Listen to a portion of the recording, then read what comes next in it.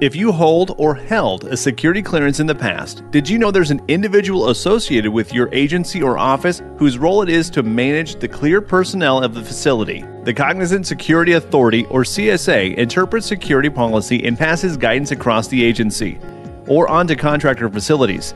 For defense contractors, a Facility Security Officer, or FSO, is responsible for managing the office's security cleared personnel.